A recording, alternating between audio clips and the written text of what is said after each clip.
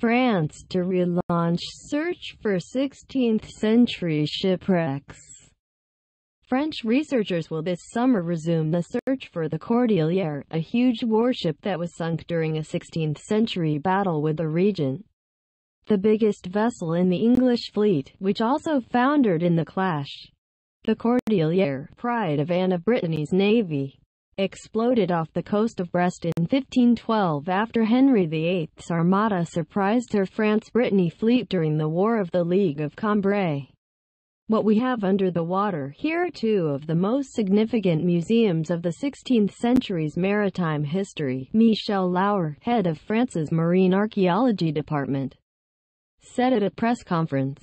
In underwater Pompeii, the search, set to run from the 20th of June to the 14th of July, will cover about 25 square kilometers stretching from the port at Brest to the promontory at St. Mathieu, which would later give its name to the battle. Discovering the arrival of the much larger English armada on August 10, 1512, the bulk of Queen Anne's fleet raced to safety in port.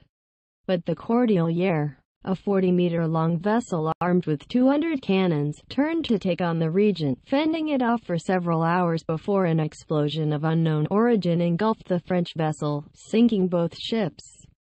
Nearly 1,500 people died, and the sacrifice by the Cordelière's captain and crew acquired mythic status in Brittany's cultural history. As is often the case with ships, the Cordelière was thrust into history just as it disappeared, L'Hour said. A series of searches were carried out from 1996 to 2001 without success.